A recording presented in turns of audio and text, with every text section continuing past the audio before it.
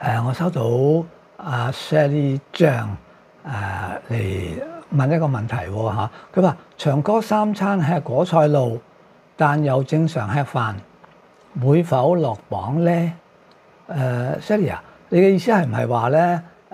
如果你一日三餐都食果菜露，但係又食飯，會唔會落磅嘅意思係咪會唔會即係減到肥？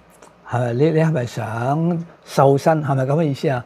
嚇，我當你係先啦嚇。如果唔係咧，你再嚟話俾我聽。都唔係一定要三餐食果菜露嘅。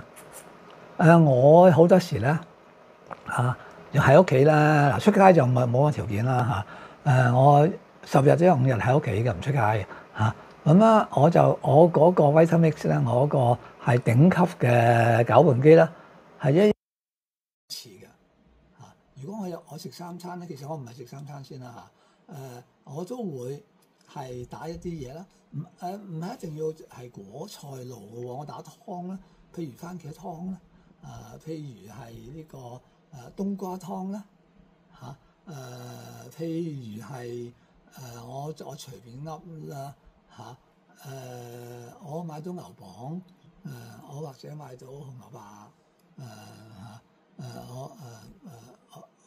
嗰啲嚇，我打嗰啲湯都得㗎，雪梨湯咩，即係唔係一定要落菜咩嚇？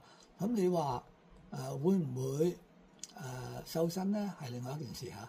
嗱，呢個正常吃飯，食飯就唔正常先啦嚇。睇喺我嘅世界裏邊，我諗你正常吃飯嘅意思就係好似一般人咁樣係即係食飯咯。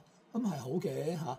只要你係將果菜露行先，然後飲完果菜露或者飲完我提嗰啲湯再去食飯。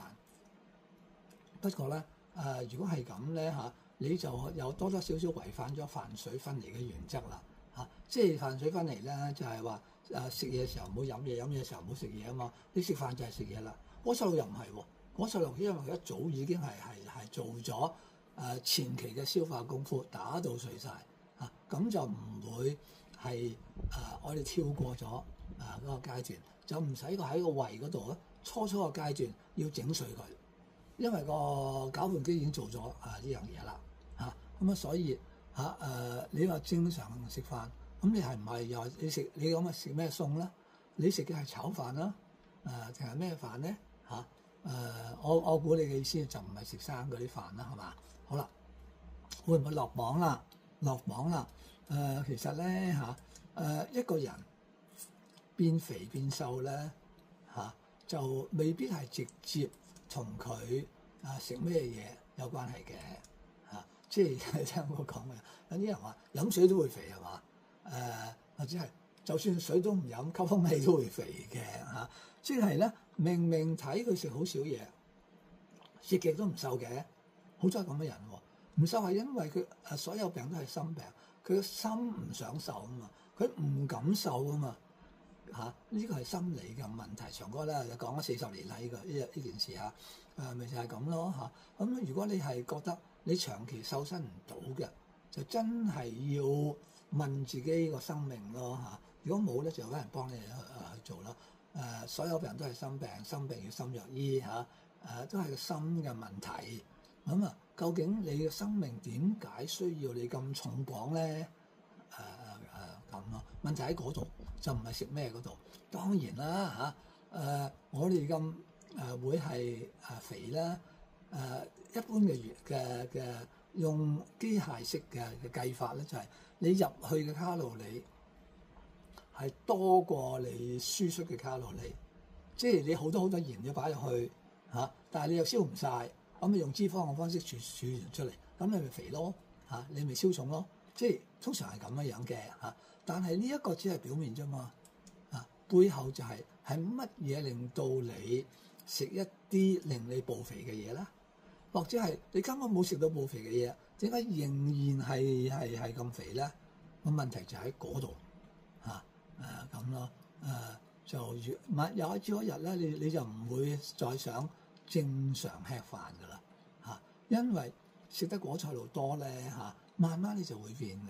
你唔會再想食其他嗰啲嘢，你個生命就提升咁咯嚇。就希望同埋咧又講啦，果菜露都有好多千萬樣變化噶嘛嚇。咁所以我未了解你3餐食果菜露係點樣正常食飯，點樣需要減磅呢一啲咧，所以我咪要做個人療愈科咯嚇。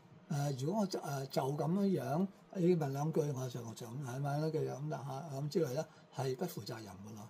因為就太多嘢我未知道，我未知道你5歲嘅時候發生咩事啊嘛，我未知道你同爸爸媽媽嘅關係，我未知道你有幾多位前度佢同你哋發生過咩事，我未知道你有冇受過性侵犯我亦都未知道你嘅生命嘅任務係咩嘢。講咁多咧即係你問嗰啲嘢，我點樣答都係好表面化噶咯，明白未啊 ，Sally 有緣嘅就係我哋參加我哋嘅實體活動啦。如果你喺香港咁就係，尤其是係我哋嘅斷食營咯。